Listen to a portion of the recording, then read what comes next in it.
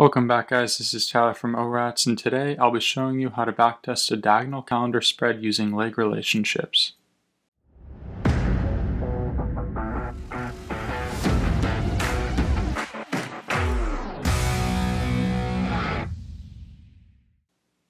Understanding what drives the profit of diagonals can be a powerful strategy in the investor's toolbox.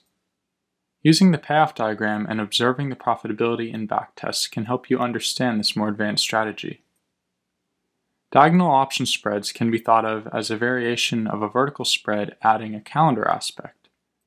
That is, setting the two legs of the spread to have different expirations. To be capital efficient, we will make the long leg be the longer dated leg.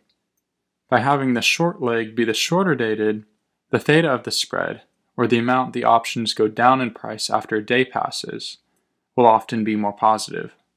Here's how to test this in ORATS. Let's head to the backtester in Wheel and create a new backtest. We'll go with the default symbol and select long call calendar from the list of strategies. In the review parameters section, you'll notice that the days to expiration for each leg are different, but the strikes are the same. This works great for regular calendar spreads, but not if we want to backtest a diagonal, where the legs each have different strikes. We want to change the value of the back month leg, which in this case is going to be the long call. The front month leg is already targeting the 0.5 at the money delta, so we want to make the back month leg target more out of the money. We'll set this to 0.3. Then open up the additional parameters tab and go to leg relationships. Click Edit Leg 1, Leg 2 Strike Width. If we keep this at 0, our previous change wouldn't work, so we just have to tell the backtester to remove any restrictions on strike selection. Setting this to -99 and +99 will do the trick. You can also play around with the days to expiration leg relationships. Setting the max value of this parameter will tell the backtester if the legs should be 1 week apart, 1 month apart, or any other value.